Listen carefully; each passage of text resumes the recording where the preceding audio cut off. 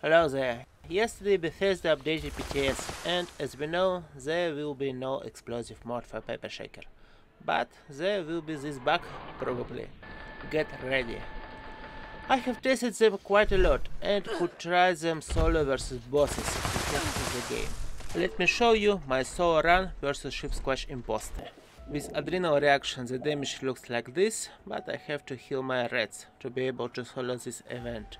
I need only one stim pack, but have 4 just in case. With 99 ballistic and 18 energy damage I still can kill stuff, so full health builds, no worries. What does matter is the range. It sucks, so you need to get closer. At this distance everything dies fast. You see? Let's start the event. One more time. I want to point out that you won't be able to do a lot of damage if you keep distance. The damage outcome is divided into 6 rays if you go with Hex barrel, and originally this Pepper Shaker is a heavy shotgun, so maybe every ray is divided as well. I mean, it's divided into something else. At this distance I do 6 times 11 damage, and with fire rate it gives me roughly 90 damage per second. Of course she resists because her shield is so strong, but not for long. If finally Bethesda will fix the reality of damage numbers, you can multiply it by 6 in this case and have a proper picture. Of course it depends on body part you are shooting at, but you get the idea. Okie dokie, time for the action. I take always the same route to activate this balance. Faster I do it, faster the imposter starts to heal me with her holy moly beam of death. So strange that Bethesda still didn't change it, but I'm happy. Heal me up, baby. Where are you?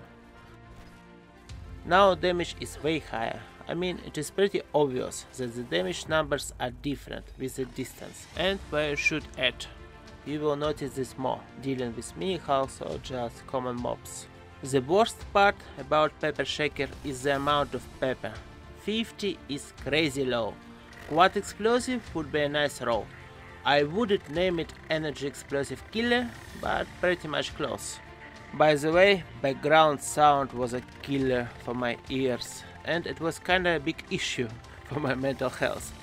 Thank God it lasted only 2 minutes, then I got into complete silence, and once in 2 minutes it appeared for a millisecond, or kinda like this, remembering this very event.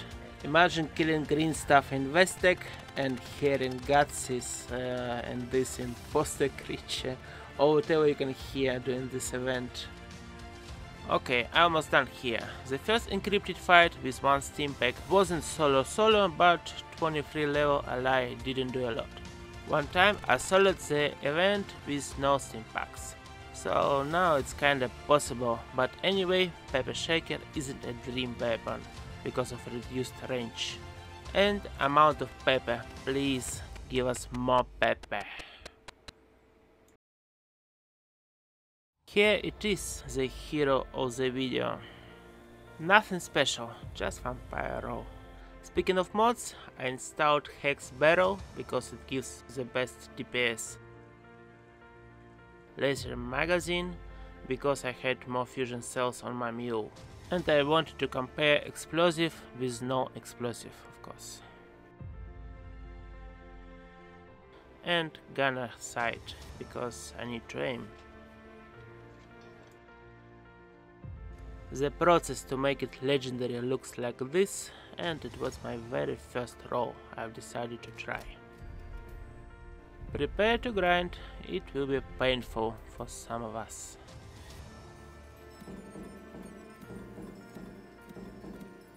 And here we go. What's important, Pepper Shakers are droppable and tradable, and watch out. If you go to PTS, there is a possibility to craft under level gear. Let me show you. Let's craft one. Here we go. Nothing to be worried about still. And if you want to craft a whole bunch of them, check the level your weapons will have. Before, press craft button. You see, level 35. It happens. Well, as always, thank you for watching, and I'll see you later.